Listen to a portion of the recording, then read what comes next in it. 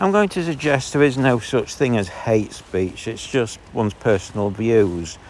I mean, if you want to say what hate speech is, feel free to define it, because, you know, it's down as something that is interpreted by different people in different ways. An example could be, I'll put it in another way. If I was to say what's porn, everybody's got a different idea. You know, some would say full-on sex, others would say topless pictures of naked ladies, or just topless pictures. Others would even not just say things like a fully dressed person in rubber wear. All these will be, you know, this is why it becomes difficult. Is porn, you know, the paintings you see in art galleries, is that porn? Statues, is that porn? Of naked people? One's interpretation is very difficult. It gets a difficult situation. So when it comes to hate speech, what does it mean? Well, it often means that it's something you don't agree with.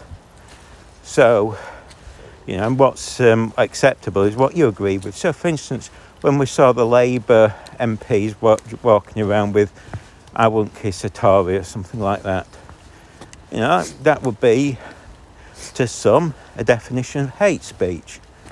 Pure hate. When you see Labour and unions post "F the Tories," I mean, that's clearly hate speech. But the trouble is that it's all down to whose side you're on. So obviously, if Labour in power, I think that wouldn't be condemned. And that's the problem. Now, you also have the problem is people giving an opinion. And what does it matter? What does it matter if somebody said, "I hate this religion. I hate that certain sector of society," whatever. Now, I wouldn't ever do that. Labour people do it often. They say, "We hate, you know, the rich. We hate, I don't know, companies. We hate, I don't know, they're always coming out with something new to hate, or white people, working class, you know, carry on and on and on." So this is the problem. These are the people who are, you know, the Labour MPs and the Labour people, supporters, seem to be the ones that believe they have the right to decide what hate speech is. So you can see where the problem occurs. But yeah, I'd say that I'd rather people express, because the whole point, the problem is who decides? And that's your big debate. And we've seen the problem recently in Scotland where, and I'll keep repeating it, a chap posted a comedy sketch of his pug doing a little Nazi salute, and that was translated into a criminal act, and I think it's been charged and convicted. That's the problem. You know, you can't say, "Oh, this will never happen." It already has happened, and now they're wanting to increase the laws. But you know, the point in America, and you'll find this, is it doesn't have hate speech. It's got freedom of speech, and part of that is you have the right to say nasty things. And, you know, the old saying is, "I'll defend you. I might not agree with what you've to say, but I'll defend your right to say it." And that's, you know, I will do that. If you say something, even if it's against me, horrible things, I'll defend your right to say it. What I won't allow, obviously, is if you slander me and say lies. Somebody said I've done a criminal act when I haven't. That's slander.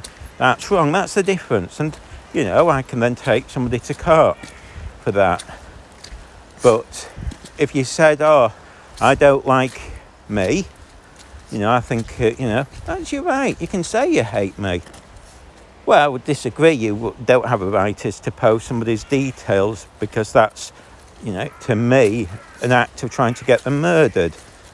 When somebody, you know, when we see the lefties post people, doxing as the Americans, I think, refer to it, people's home addresses, maybe real names, or people they disagree with, that's, to me, an encouragement to kill somebody. That's murder.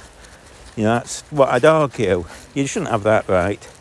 But, you know, I think you've got the right to say, I don't like whatever group, and we can debate it. And I don't even believe that I should have the right to, as the expression goes, call you out on it. I don't believe you should call anybody out on their opinions as if you're superior or you know you're correct. You may believe you're correct, doesn't mean you necessarily are correct. But I'll defend, you know, I'll debate with you. If I see something, I'll debate and question it, maybe ask for evidence. You know, like one of the things that, and remember, one of the problems with a free speech banning is that it's not so long ago I was saying things such as non-medical grade masks don't work that was considered as a conspiracy theorist. Now even the BBC have stated that's true. You know, because I've always said you need N95, N99 masks. And yet my speech on that was censored. And guess what? And what was the result of that? You might think, oh, well, is that harmful? Well, yes, because a lot of people then went out in these fake non-medical grade masks, which, by the way, because they're made in such bad conditions, they could be breathing in all sorts of toxic fibres and end up with lung cancer in years to come. But they were going to their relatives, feeling smug and safe, then passing COVID on, and the relatives died. So that's, you know, that's the result of censorship. It's dangerous. Because, again, just because on that day they presumed they were in the right, it turned out they weren't. It turned out I was correct, as usual. So, no, I disagree that hate speech is real because of the, you know, you'd have to define it. And I think that's where it becomes unstuck. It sounds simple. It's one of them things where people go, oh yeah, it's simple. But then you question it. And then you realise, you know, you're exposed to it yourself. You've got Labour MPs walking around in hateful shirts. You've got unions. Even this week I posted how, you know, one was saying F Conservatives. That's really offensive. That, by the definition of hate, is definition of hate speech. But, you know, posting, you know, hateful remarks about a group of people. And yet, you know, the Labour people keep silent. They accept that. And that's the danger. You can see what happens is that as long as it's on your side, you'll stay silent. You don't see it as hate. And people don't.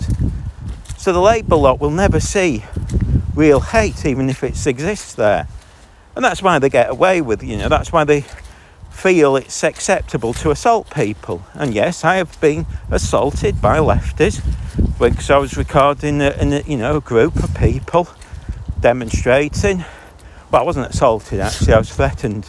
3 guys came up to me and said if I didn't leave, they'd kick the F out of me. You know, these are the lefties who were claiming they were good people. And that's what you get. So, no, I think the problem is that if you think you're able to define what hate speech is, I suspect that you'll only view it from your point of view. I mean, just look what's happened in Labour Party. How many people posting horrible things about Jewish people, even today. I'm seeing some really unpleasant things about that countdown lady from people that, you know, from Labour people, and they justify it. They go, oh, it's justified, blah, blah, blah, blah. So, you know, you're the ones who are believe in this hate speech nonsense, and yet, you know, we can see how it works. But yeah, that's just a point, folks. All right.